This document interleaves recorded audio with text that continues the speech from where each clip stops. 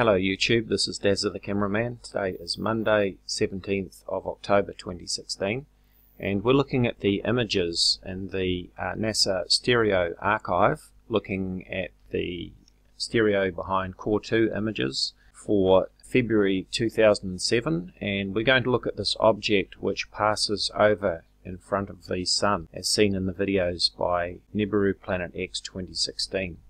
So let's run the animation and look at the direction that this object is taking. It's coming in from the lower right hand side, it's curving around and then coming back heading towards the Sun. So now it's crossing the solar disk, it's behind the occulter, and we see it emerging out the other side.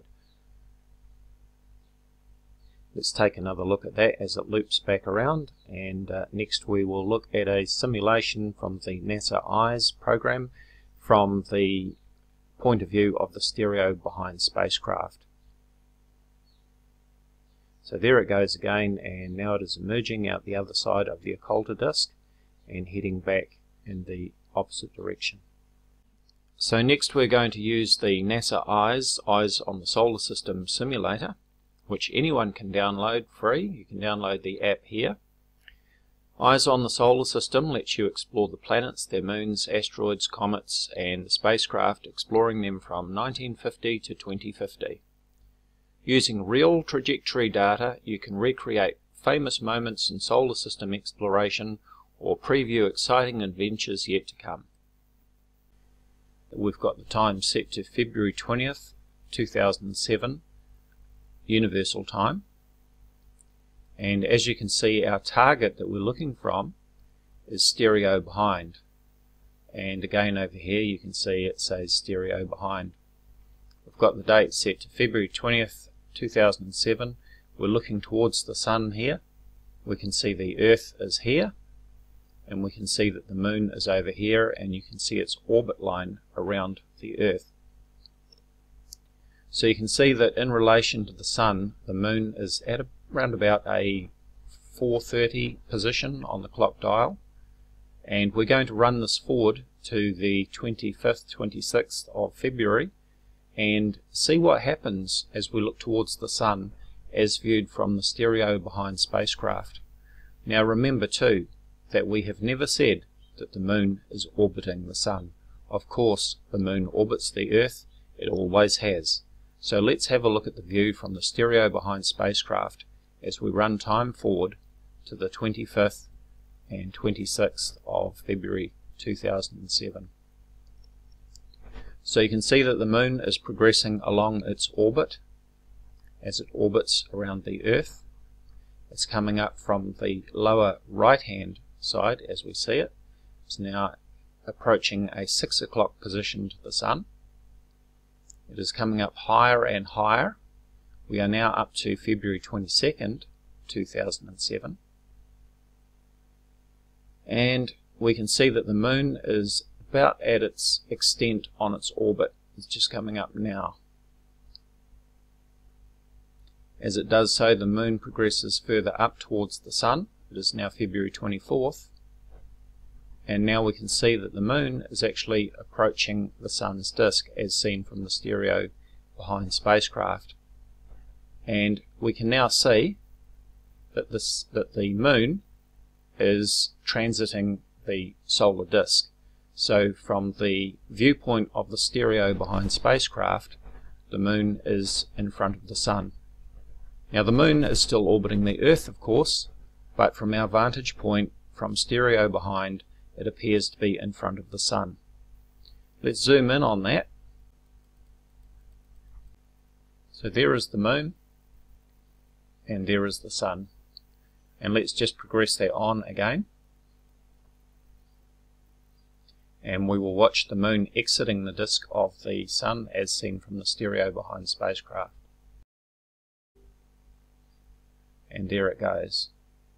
There is the Moon emerging exactly as we saw on the stereo behind Core 2 images.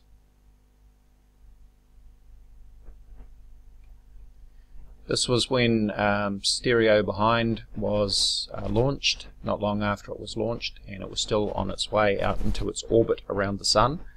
We have never said that the Moon orbits the Sun.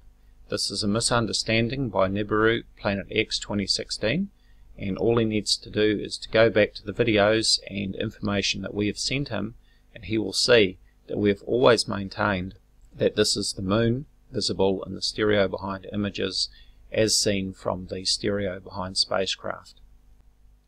And as if we need any more proof whatsoever, all we need to do is go to Google and type in Moon and stereo behind 2007. We will get a number of results with all of the details.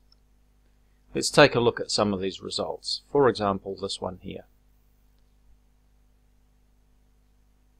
Stereo eclipse. The article is dated March 12, 2007, and it states on February 25th, 2007, NASA scientists were calibrating some cameras aboard the Stereo B, stereo behind spacecraft, and they pointed the instruments at the Sun. Here is what they saw. Wow. Is it planet Enoch? Is it Nibiru? Is it Planet X? No, it is not. It clearly says here that the black disk is the Moon. It says here, we caught a lunar transit of the Sun, she explains.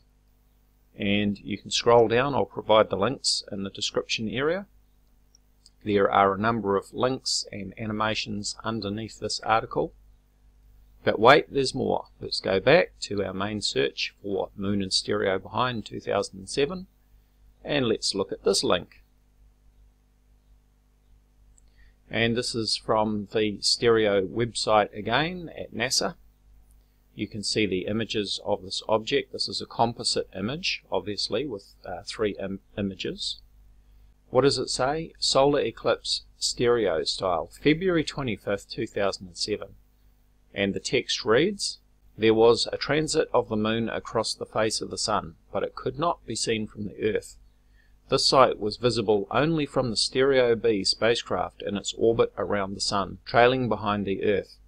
NASA's stereo mission consists of two spacecraft launched on October 2006 to study solar storms. The transit starts at 1:56 a.m. EST and continued for 12 hours until 1:57 p.m. EST. Stereo behind is currently about 1 million miles from the Earth, 4.4 times farther away from the Moon than we are on Earth. As a result, the Moon will appear 4.4 times smaller than what we are used to. This is still, however, much larger than, say, the planet Venus appeared when it transited the Sun, as seen from Earth in 2004. This alignment of Stereo B and the Moon is not just due to luck. It was arranged with a small tweak to stereo behind's orbit last December. The transit is quite useful to stereo scientists for measuring the focus and the amount of scattered light in the stereo images for determining the pointing of the stereo chronographs. And you can see that there are links there that you can download the various movies of this event from 25th of February 2007, which is exactly the same date that we see in the stereo archive images with the stereo behind Core 2 images. Now, before anyone starts protesting that the NASA Eyes on the Solar System simulator is by NASA, well, you can't pick and choose, you can't cherry pick, because so are these very same images from stereo behind.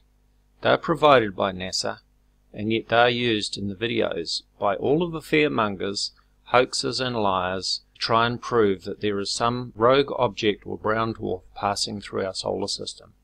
This is not planet Enoch as claimed in the video by Nibiru Planet X 2016. It is not Nibiru, it is not Planet X, it is indeed the Moon.